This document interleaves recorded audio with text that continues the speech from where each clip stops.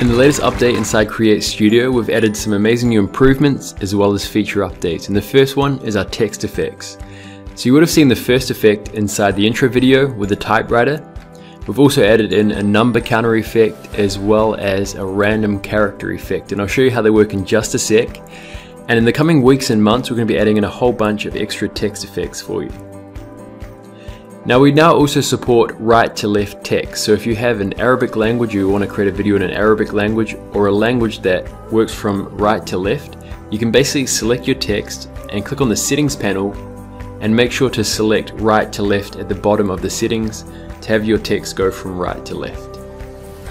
Now I've also made a massive improvement in terms of the speed of our rendering, so now your videos will render 4 to 5 times faster. And along the same lines of rendering, we've also enabled the ability to export your videos with alpha transparency. So you can basically select an element or your video, render it with the alpha transparency, and you can also render it in MOV or WebM format so that you can bring those elements into other video editors and basically use them in your videos.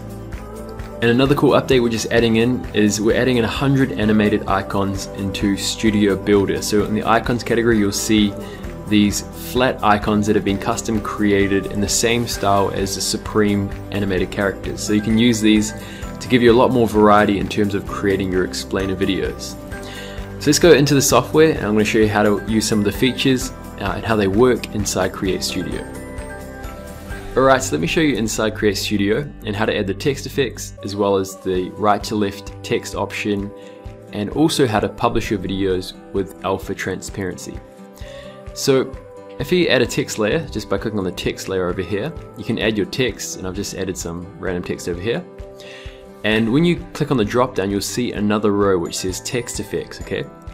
So you can still add animations to your text, and you can also add text effects. If I click on the plus icon, and if I go and select typewriter, you'll be able to see now that the text basically types on like so. And as you can see, that's a little bit fast, so what I'm going to do is just drag this out, and let's say I'll make it about 2 seconds long. You can see it's a much better pace for that amount of text. You'll also see that it basically animates from the right to the left. So if I go through and click on the rotation point and then select the left point over here, you'll be able to see now that the text animates from the left in just one kind of fluid motion, just like you would type in a form, like a text form. Okay, so this is how to add the typewriter effect. I'm just going to delete this text and add a new text layer. And what I'm going to do is click on the text and go to text effects and go to number counter. Okay, now this one works like so. So if you select your text, go to the text settings, you can basically put a starting property, so let's say 0, or if you want to start maybe at 50 for example, and then you can select the end value, so let's say 24,765. okay, so a massive number. I'm going to go through and just make it a little bit longer, maybe 3 seconds, and let's just preview this. So you can see it basically counts up to the exact number that you select. Okay, so you can go through obviously and change up the text fonts. You can use, you know, really nice style like BBAS, and you can see it animates like so.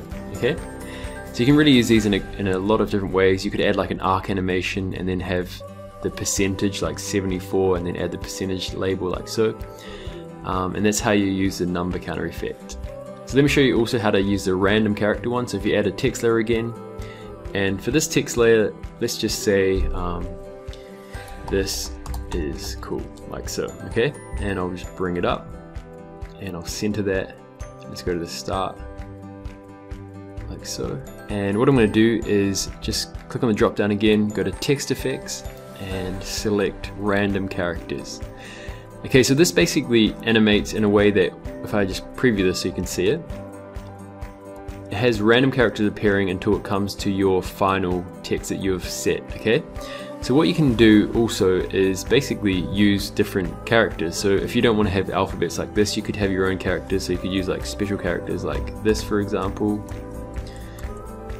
and basically these are the characters that will appear before your final text appears. So let's just go through like this, like that. Okay, you could also just use numbers for example if you want to just play around with numbers, or yeah, things like that. So let's just play it like this. Okay, and yeah, you can be creative and create cool effects like that.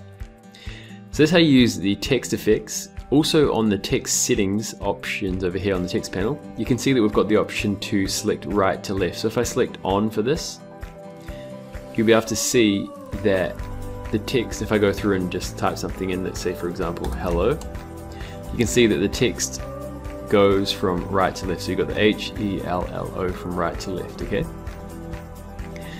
Now also what you can do is export your videos with alpha transparency. So if you have like a, you know, an animated icon or something you wanted to, or a call to action button or things like that, you could basically go to publish, and over here you can select WebM with transparency or MOV with transparency, and it'll basically export your video without the background image or the background color, okay?